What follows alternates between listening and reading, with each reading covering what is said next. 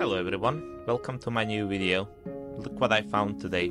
This has happened to everyone probably. You buy fruit, forget about it, and few days later this is how it looks. Well, today I'll show you how it looks under the microscope, all the way from 40 times magnification to 1000 times. I will start off by scraping some of the blue dusty stuff with a toothpick. In my case, this is most likely Penicillium, which is a fungi that loves low pH levels, and you can frequently find it in a citrus fruit.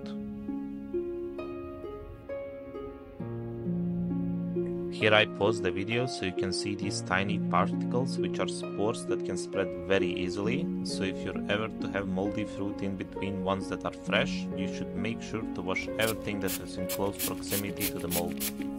So for that reason, I'm going to use hydrogen peroxide to clean my working area. I'm going to use tap water so I have easier time spreading mold on the slide.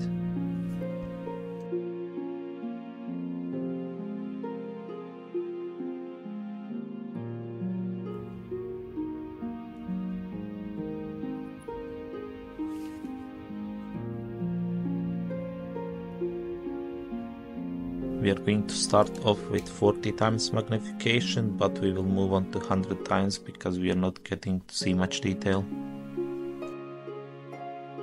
Tiny dots that you can see all over the screen are spores, and they are getting released by these structures called fruiting bodies, which I marked with blue arrows.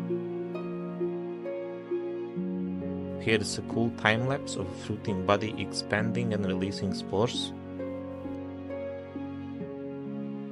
This is how it looks in the dark field, and here I'm gonna do a little comparison of dark field and phase contrast.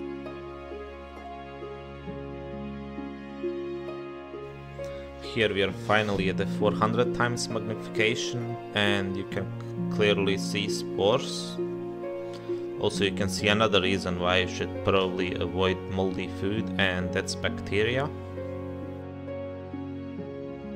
In the middle of a screen you can see two rod-shaped bacteria floating.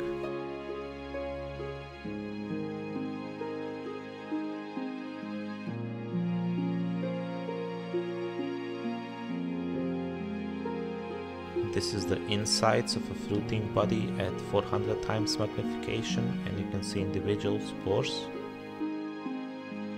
Just look at the high concentration of bacteria here.